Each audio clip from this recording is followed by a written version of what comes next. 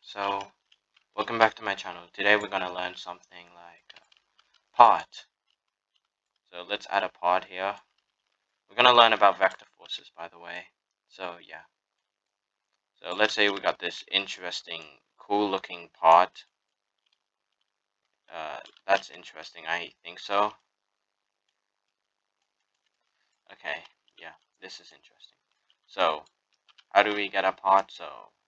How do we get vector forces? Sorry. So you want to be at home. Click on model. And then you'll see this thing.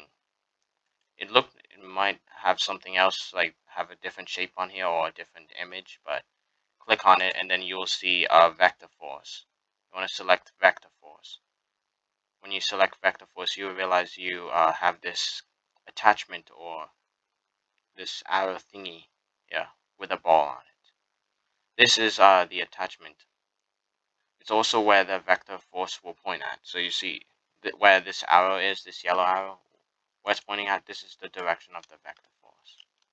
When we click on any pod or any surface, it will create the vector force. Go to constraint details and you will see where the vector force is. So this blue thing right here is where the vector force is going to be. So right now it's pointing at this direction.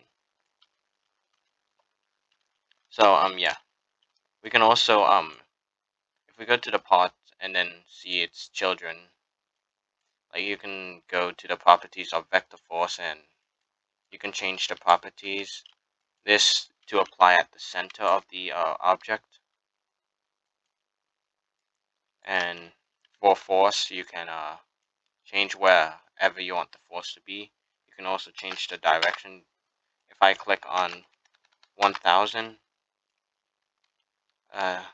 it's going to look at this direction. It's just going to change. We can also change where the relative to. So this is going to be relative to world. If we select it to relative to world, basically what that means is no matter how much this pod has been rotated, it will always point at that direction, which is pretty useful in some cases. But yeah, so here's what you can do. So let me just change relative to attachment 0. If we run the game, you will realize that the force thingy is going to move to that direction. This pod is going to move to that direction. See, it's going bye-bye. Sayonara. So, oh, it's moving. Okay, that's pretty far anyway. So yeah, that's in a nutshell what you can do. You can do pretty much fun things. You can also add more forces and make your thing look really interesting, like this, for example. So if we click on this,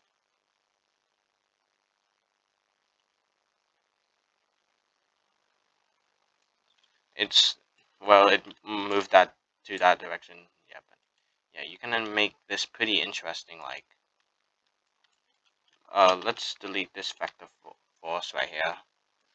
So yeah, it's gonna point in this direction now. You can make pretty interesting things. Let me show you. Oh wait, sorry.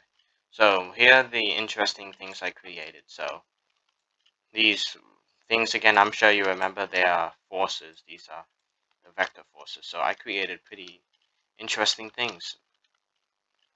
So like this right here is a spring, and this is a block that's attached to it that it's probably gonna fly up. But does anyone want to guess what will happen to this when I run to this, and what will happen to this? What will happen to these parts when I run the game? Let's see. Ooh, this is something interesting. Okay. Ooh. Oh no! See, this one's rotating. I should probably anchor the bottom. It's gonna keep flying. Yeah. So, this This right here is connected to a hinge, so it's moving a lot, but this one's moving way too fast. It's moving at a force of 2,000. No, that spring gone. Yeah, so yes, like I said, you can create pretty interesting things. This right here it's just sprung. Oh wow, look at that. So the force is trying to pull on this string, but this spring is also trying to prevent from the force to move. Let me show you what I mean. So like if we unenable it, this is like its best position, but when we do enable it, it's like trying to get away from it. So the other part just somehow went flying. So I don't know where it went, but yeah, cool. You can make pretty much a lot of interesting things. This is way too fast. We can probably change it. If I can click on it. Okay, so yeah, this is what you can do. So pretty interesting. So let's make sure this is not too fast by changing it to 500. Yeah, it's slower. We can change it to 100 and it will be extremely slow. Okay, there.